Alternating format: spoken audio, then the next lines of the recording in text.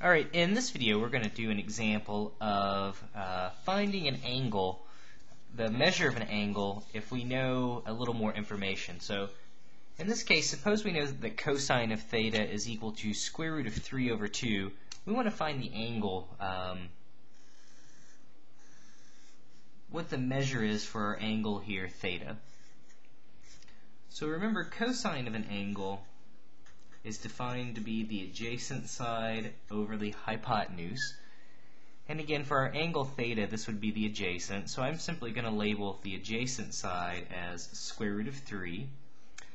I'm going to label the hypotenuse here with length 2. And now we would have to figure out, this missing side. You may know this, if you from geometry, but we can always figure it out just using Pythagorean theorem. So we'll take the square root of 3 squared plus this missing side, we'll call it b squared, that equals 2 squared. Well, the square root of 3 squared is just going to be 3 plus b squared. 2 squared is going to give us 4. And now if we subtract 3 from both sides, we'll just get that b squared equals 1. And when we take the square root, we'll get positive negative 1. But again, it's got to be the positive 1 because we're talking about a length here.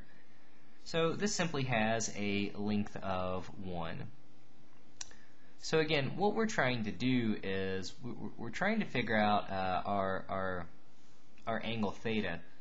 So now we have to be a little bit clever here. And what we're going to do is I'm going to kind of take this triangle and I'm going to reflect it.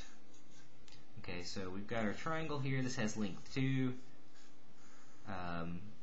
This has length 2. This has length 1. This has length square root of 3, but I don't really care about that. I'm going to imagine sort of just reflecting this triangle over to the other side. Okay, so just imagine it sort of getting reflected over.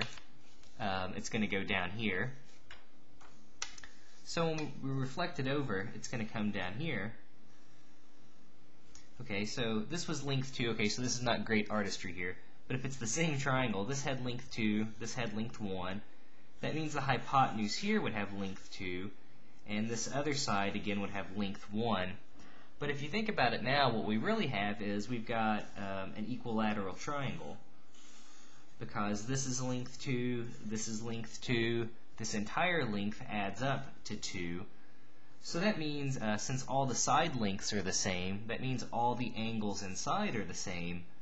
And since all the angles have to add up to 180 degrees, we know that each one of those angles has to be 60 degrees individually. So, okay, so that means, again, this angle is 60 degrees. But notice our little angle theta here. That was kind of sitting, in this this upper region, right? This whole angle, if we trace it out, that's what's going to be 60 degrees. So in this case, theta is only going to be half of that, so we would have to take our 60 degrees and divide it by 2, and that would simply give us that theta has the measure of 30 degrees, or we could put that in radians and say that's pi over 6 radians.